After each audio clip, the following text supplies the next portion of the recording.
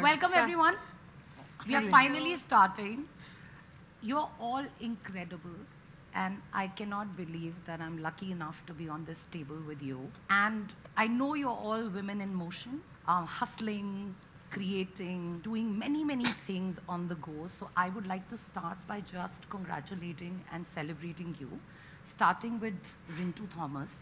Rintu is the co-director of Oscar-nominated documentary Writing with Fire. Rintu, thank you for creating history. Thank you. Oh my God, thank you. Of course, my partner in crime on this one, and I hope many more to come, Aparna Purohit, the woman who walks the talk. And whatever we are going to be speaking about today, she's actually made massive strides to make happen. Juhi Chaturvedi. Juhi, first of all, thank you for bringing sexy back to slow writing.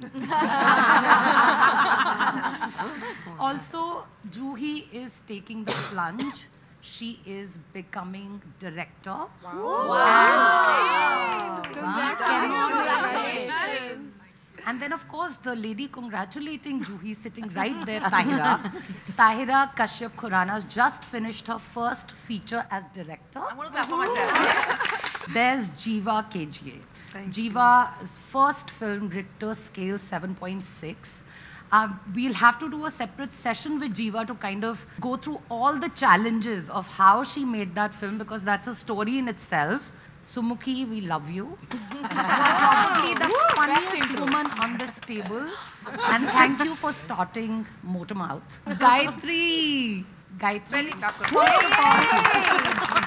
We are dying to watch the two hot boys in the Hindi remake of Vikram Vedha. Separate appreciation for that. And then, of course, Shweta Tripathi.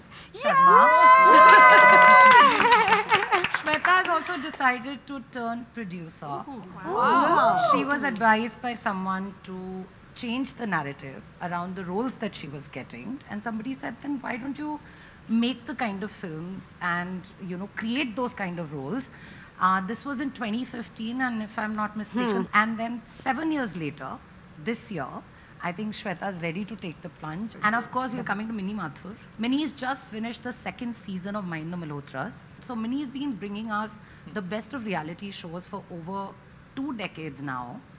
And then at 47, Mini decided that I am going to be in a web series and do the lead role, and escaped all the stereotypes attached to women that age. Then there is Aisha. Aisha Divitri has thrown a big boulder called Gehraiyan in a placid lake. And the ripples of conversation it has created is staggering. And then, of course, Amrita ko sab log badhai do. So clap and clap. Thank you so much for backing a narrative that has really changed the game, you know, of LGBTQ narratives in the mainstream. Bhavani is writing multiple, I think, screenplays at the same time. And Bhavani, seriously, thank you for being here. We have to clap for Bhavani, please. And then there is Richa, who's not just happy, you know, being in front of the camera. She turned producer last year. Her first production won at the Berlinale. Wow. You know, won a grant at the Berlinale Film Festival. Grants, we didn't win. You won 2 grants. And of course, Nupur, many congratulations on Unpaused. You've done prolific work. And coming to Kunila. Yes. Kunila, you know something? You've actually given us the name of this initiative. I did. You know, which is Maitri, the Female First Collective. So guys, there's an anthology, a Malayalam anthology out there called Freedom Fight. And Kunila has done one amazing chapter in there. And Penkut is the word that I discovered. This word, it means female friendship. And then we discovered the word Maitri, which was one of the explanations of that word. And that's how the title for this initiative came about. Aparna and I had a conversation, and we really wanted to put a room together. And we are hoping that we can curate rooms like this under this initiative. The reason that we wanted to put Maitri together to bring in women who can collaborate with each other, support each other. I think just hold the door open. Often we are told at workplace especially that forget your identity as a woman. You know, don't say that you're a woman. Just work objectively. Just keep working. But how does one do that? How does one forget one's identity, one's core of being a woman? And in fact, I often think about it, and I feel that it is this disassociation that leads to misrepresentation, underrepresentation of women, not just within our industry, but I think across the board. And that leads to undermining our authority, our work, and snatches our agency. And it's so important to, take it back. And I'm also incredibly grateful to Smriti and everybody at Mami to help us shape this and put this together. Smriti, you kindly introduced everyone, but I can just say that you are the embodiment of fierce, independent, ethical journalism, writing, and creative direction. Thank you for being there for us. Thank you. I want to begin by asking each one of you that when is the first time in your workplace you became aware of your gender? Because you don't go in thinking, I'm a woman creative director, I'm a woman comedian, I'm a woman anchor. You don't go in thinking that. There is that one point, that slight point that comes where you become aware, and maybe uncomfortably aware. I was made aware of my gender as soon as I wanted to do anything in the film industry. And very acutely so, in terms of inches, measurements, mota, patla, chota, zada, bada, kapda, dhila, loose, whatever, it was... I write. And I want to direct my film too. After I had a narration and I had a couple of shots to back my vision and my craft, the person said, okay, chalo, tum script likh sakti ho, why don't you just stick to being a writer? I don't know why every writer wants to become a director. And I really had to put my foot down that this is what I want, this is my deal, I'm approaching you with a vision I want to direct. So when I started as an AD, I was the only girl on set apart from the hairdresser. My hair was really short, I wore these really loose t-shirts, loose jeans, kids, no makeup, no earrings, nothing. In fact, what the fight master once thought I was a boy and said, hey, and I was like, I thought he was talking to the other guy, and I was like, oh, he was talking to me because he didn't even realize that I was a woman. So it was always like trying to hold my sexuality back, hold my gender back, and then I kind of started coming into my own when I started directing. Then you realize that kind of, okay, now I don't need, ab to bol rahe ho na kuch, so people know that you're a woman. When I started hosting shows, at that time there were no game shows and whatever, they were just setting up the first lot. I was called for an audition. The producers loved me, the directors were like, ye, we really like you and all of that. They got me on. There was a male co-host who was not even a postgraduate like I was. My script is this much and his script is this much. I am just here as, like anecdotes. And I was like, excuse me, why is there so much? Nee, because wo hai na host. I said, I am not here. I'm here to be a 50% partner. I'm not here as a fill in the blank or somebody who will score keep or time keep or what the hell is happening. It was very upsetting for me when I started my career, but then I took, I made those choices that I'm not going to be, I'd rather not, because I have, other things to do than do this. And I'm glad I did, because ever since then, nobody has had the to come to me and say, aapka bas itna sahi hai, aap na dekh lo. There was this one time when, a big producer had come to pitch a few projects to us, got him to the conference room and asked him if he'd like some coffee, and we both sat across the table, and, for the next 10 minutes, he was either in the phone or, kept looking at me and smiling, and, so after 10 minutes, I asked him if he was waiting for someone. So without even looking at me, he said, yes, your boss. So I told him, I'm here to listen to your story. So he said, yeah, that's very nice. Very nice, but get your boss in. So I said, well, I'm going to be deciding whether we do this story or not. So he was flabbergasted, and he said, wow, 21st century, He's going down this spiral, somebody stop him.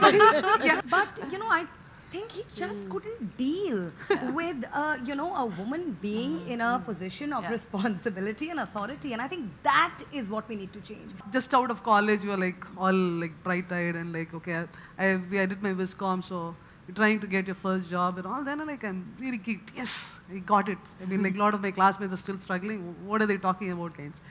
So then it's like an ad production house. So then I realized they hired me specifically. I mean, I immediately got it. Like, so they had a little girl coming from Bombay. So they basically need a babysitter. I mean, so just like, I mean, I was just made to, okay, it's a process, okay, fine, like, let's babysit, kind of.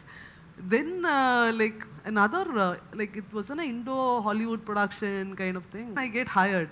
So I'm like, okay, wow, something is working. No, then there was this one actor from Hollywood, like, who's, like, really big built. I mean, he has an issue. So, like, somebody has to help him. I mean, he's like, to get into the flight. And so again, it was like caretaker. Like, dude, I mean, I'm qualified. I'm like, I've done something. And that production house, they have other stuff also. So whatever I would do, so I was trying to impress them and say, I actually have a script and all. So they told, oh, that's so cute. That really, yeah, that's very, that's like super insulting. I instead you say, okay, it's horrible, it's terrible, something. Yeah, that's okay. I mean, that's more respectable. Yeah, so, and it's like, it's not coming even from a, like, they're not even trying to be nasty to you. It is just like, It's natural. So that is the disturbing part. Because I'll never forget this name, Mr. Vashisht. Okay, he has changed my stand-up career. Because it was one of the shows where I did, there were two boys in the lineup, and of course they're like, Abhi, now we have to put a girl. Otherwise they'll be like, why there's no girl? I'm like, I don't care, just give me the spot. I don't care about your background. I'm Nikal. So I'm going there, and first, the comic went up first, who fairly is junior to me. He goes skillful, hit it out of the park. Everyone's laughing. I was like, oh, great, good energy. I'll also, like, move with the same energy. And I went on stage and I bombed for 30 straight minutes. Oh, not one person laughed. And which is fair, you go through this. Yeah, all of this is done. A male comic went after that. He killed very hard. Because also he had some beautiful uncle jokes, and the audience was filled with uncles. And one 5% aunties who I know were laughing. They were laughing, but they couldn't laugh loudly. Okay. And I, of course, as I was very sad outside, I'm sitting, I'm drinking water, because now you can't have alcohol after this. Then they'll ask you, saying, give money for 500 rupees after bombing. So Mr. Vashisht comes, okay, he stands, he's very like, good effort, don't worry. I was like, oh, thank you, sir, thank you. But you don't have to worry about these things. Why worried? I said, no, sir, I'm not worried. I'm sad, actually. But he said, no, don't be shy. Don't be worried. Anyway, what? You have to get married. Oh, my God. One day you'll get married. You'll take care of it. It's not like you have to earn money from this. No, the other boys have to earn money out of this. They have to take care of their family. He really meant, he was thinking he's being my father. What country? Yeah. What country? Sadly, I not met my father. It's natural. Yeah, so he's very, and he's going on and on. I'm just staring at him like this. And I'm like, no, Mr. Vashisht, this is my full-time. It's your full-time job. Oh, you should definitely get married. So work on your weight loss. Otherwise, double attack. Not only gender, body also is attack. I said, do you want my mother and father's name? So he really changed my life. It also made me realize the audience's receiving power for stand-up, especially. I think when I started was very much male dominated in terms of audience member, and now predominantly my audience members are women. And I love that. I'm like, please, I'll keep it like this. 80% of women and 5 boys will get bullied like crazy in my show. Now I won't bully, they'll only bully each other. I felt I was constantly looking for validation from outside. And I feel like we do that with a lot of men, where we're hoping for some person in authority to validate us. Yes. Yeah. But sometimes it's about looking within yourself and knowing your contribution, knowing how far you can push yourself. Yeah. So for me, I realized my hurdle didn't come from the men around me. I was very lucky. I have a super supportive husband, a wonderful child. But for me, the hurdle was when I became a mum, I started feeling, can I do all these things? That's when I realized I was a woman. I said, I have to also manage a baby. I have to manage my home. I need to manage my hairstyling career and my writing career. And that somewhere got me a little broken because I felt like, what if I can't? And then I realized men don't think of these things. They pick up the office bag and they go to work. And I said, and at the same time, I felt like many a time, we tend to take guilt upon us, which is unfair. Just because I'm working does not mean I'm neglecting my child. I think I'm a 10 on 10 mother, as I'm sure most of you all here who have kids are. And I feel like, why put that pressure on ourselves? We as women need to understand that we can be mothers, we can be wives, and we can be kick-ass at our jobs too. 1, 2 or 3 jobs. We are getting that chance. I really think it's also a responsibility to make sure that nobody doubts us again. So I had written this show, and this director who has done nothing comes in, and I am told to narrate to him. Yes. And he proceeds to tell me how to write a screenplay. He's not written a single screenplay. And he proceeds to rip apart something that I have spent 2 years writing. He's not read more than the first 5 pages. And he proceeded to give me a masterclass in writing. And what I was most angry about is that at the end of it, I broke down, I cried. Yeah. I think that is where, I feel a solidarity like this helps, because we'll stop crying, and we'll stop acting. We start acting, perhaps. Yeah. You know, when we were growing up, theatres were crappy places to go to. There were no loos, there was nothing. So we would still go, and we were the only women. I have an elder sister. We were the only women in the theatre. So the audience was male, right? Now, I remember in 2003, 4, 5, there were a lot of companies that came where there were structured producers coming in, right? So one could even aspire to be a producer. And I started, of all things, wanting to do distribution. So, that part of the job, because that sort of tells you what are the grassroots realities. We were, and I've been asked not where's your boss, but where's your father? Because otherwise, why would you sort of take up a career in distribution? And there were no women at all. Even now, I don't think there will be anybody. I mean, another fact is that, there was this film that we were making, I will take the name, which we were promoting. The poster of which were 5 boys without shirts jumping in the sky, and there's an aircraft going up and you can't see the face of the actor, right? And they sent the posters back. I remember calling up all these international distributors. I was working on this film. Said that hero का चेहरा नहीं है, आपको मतलब experience नहीं है, आप please किसी से बात करिए कि आप film कैसे बेचोगे. It was Rang De Basanti, where we had to send new posters out with like the face and like many more actors on that face. Wow. This is distributing a film like Rang De Basanti, which then became what it became beforehand. And you were constantly told. Now what happened also is that then multiplexes came in. So women audience, like Sumukhi said, increased. Then it became a 70-30 of women in multiplexes, right? Audiences.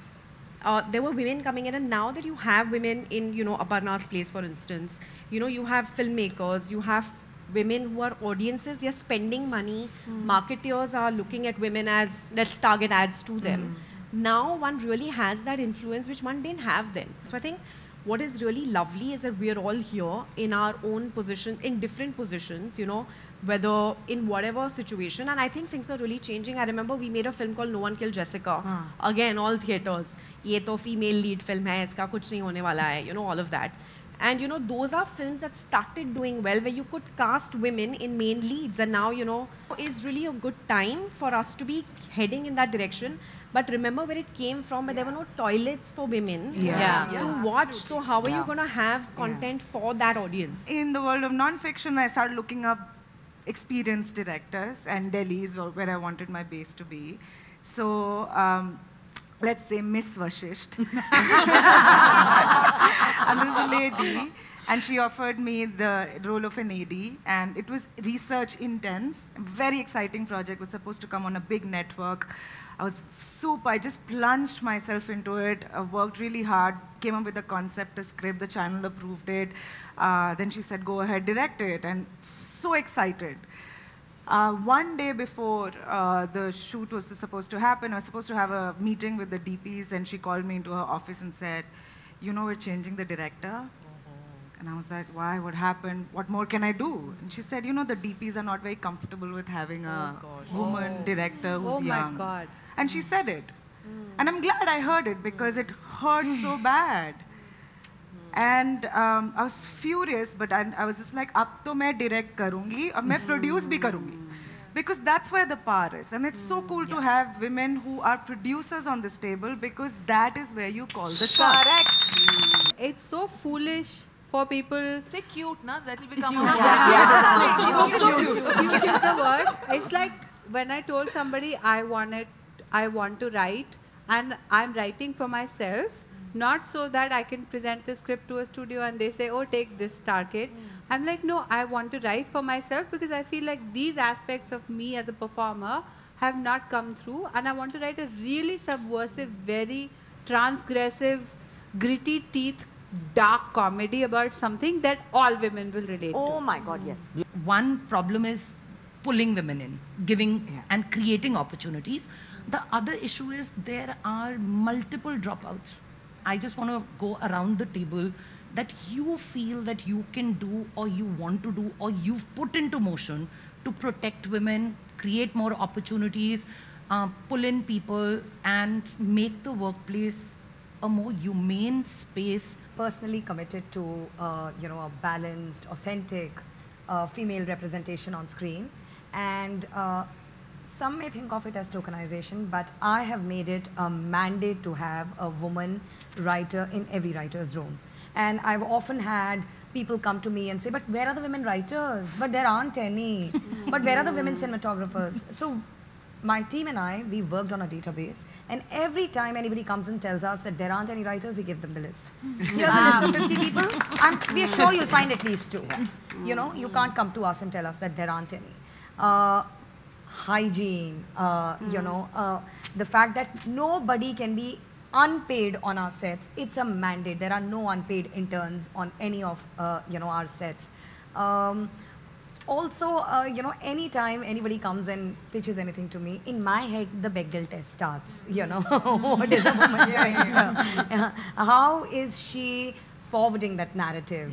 What is happening? I feel as a woman, if I'm not asking those questions, then who would?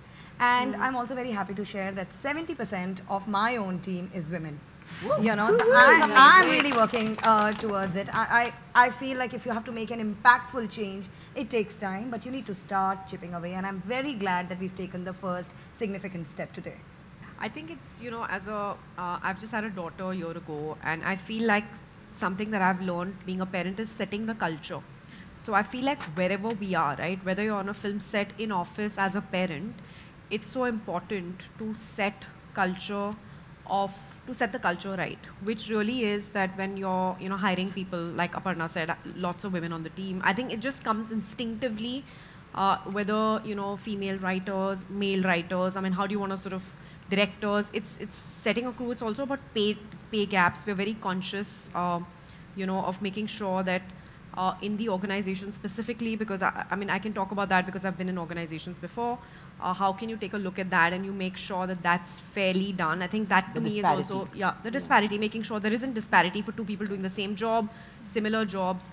Also, obviously, when you're sort of compensating people otherwise, and having a crew, and also things like, simple things like a toilet in a production office. I mean, it can start from pay, go down to toilets, go to setting culture. There's so much work to be done. There's so much to be done that it's just about setting that culture in the house, in the office. Look at what you're trying to change. We've all grown up watching a film with 14 songs in which it was like, सबका पूरा ध्यान धरे, शाम ढले तक काम करे, सबसे पहले उठे, सबसे बाद में सोए, सबको चाय पिलाए, कुत्ते की पॉटी साफ करे, बच्चे को स्कूल ले जाए, whatever, this is what we've grown up with.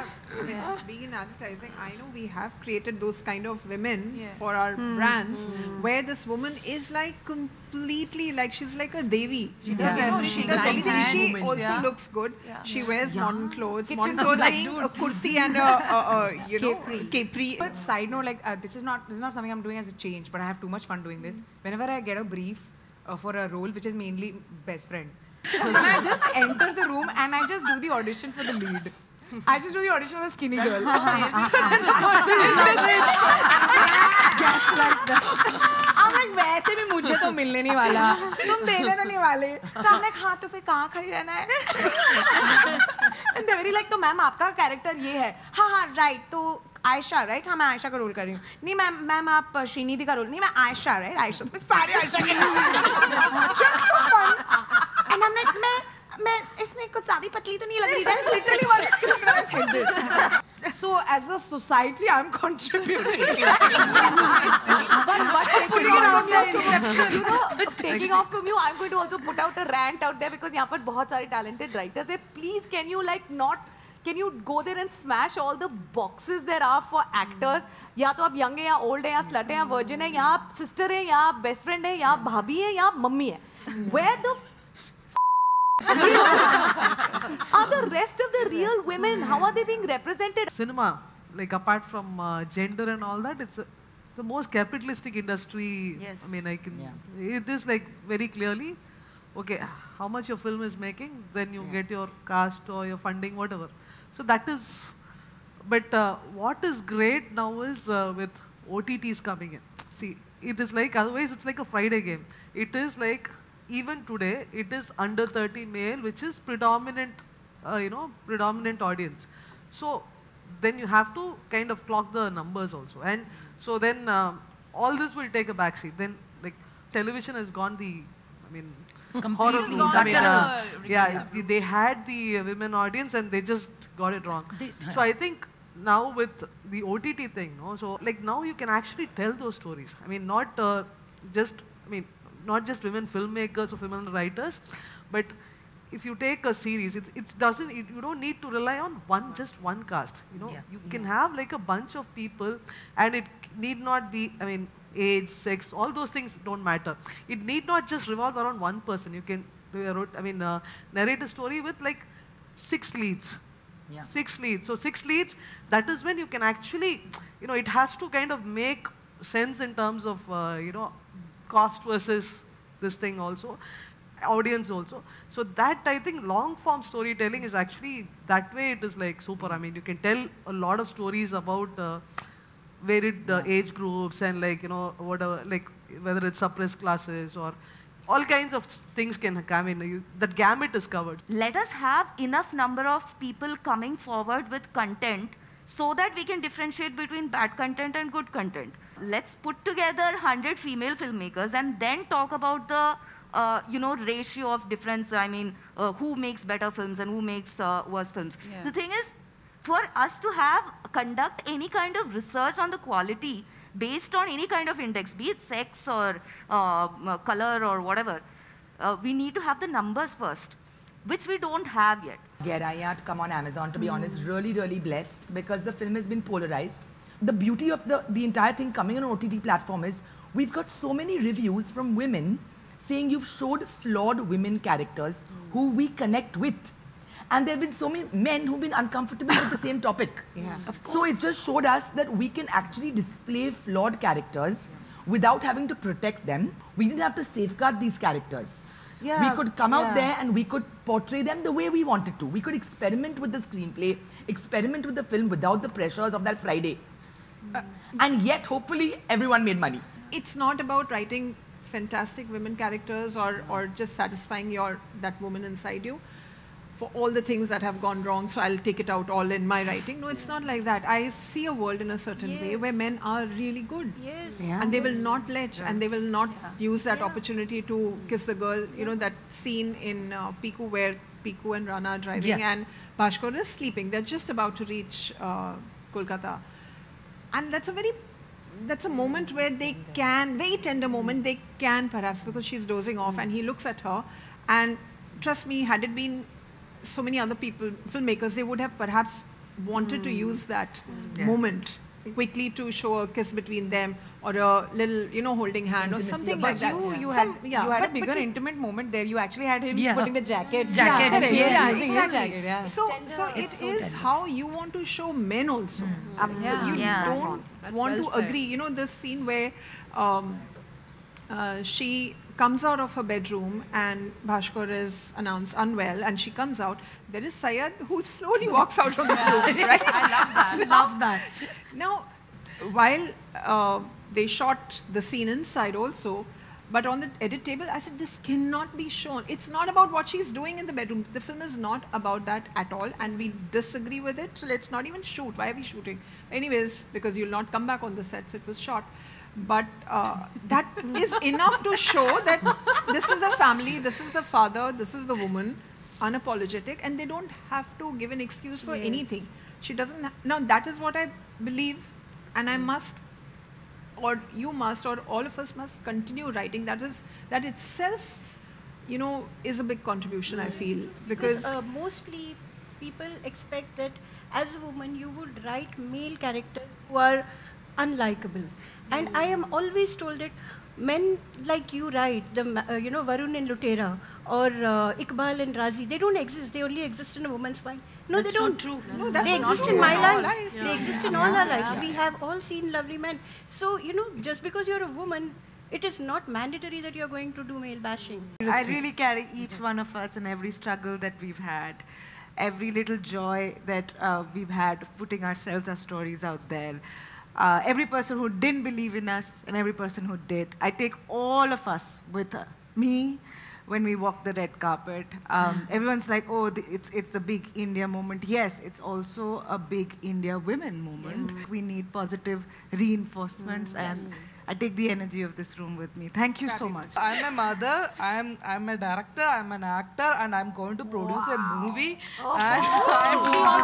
a lecturer, she teaches. Yes. More power. And I'm writing 3 scripts at the same time. I'm doing this whole thing at the same time. Awesome. So I think women can do anything. Yes. Thank you so much for making the time to do this. We've learned many things today that we are going to put into motion. But we will get in touch with you. We will stay in touch and we will keep asking and putting out stuff out there that you're doing with your companies, that you're doing within your teams. And just basic mindfulness in terms of how we can make this a far more humane, equitable place, to work in. And I also want to take this opportunity to thank the Amazon team. They wanted to do this democratically. They wanted to do it wasn't one of those things that let's put a panel together, get some women together, and, we'll talk about stuff and we'll just leave it there. But a long program to kind of, really, really see what the problems are and how we can solve them and take the agency back, within us.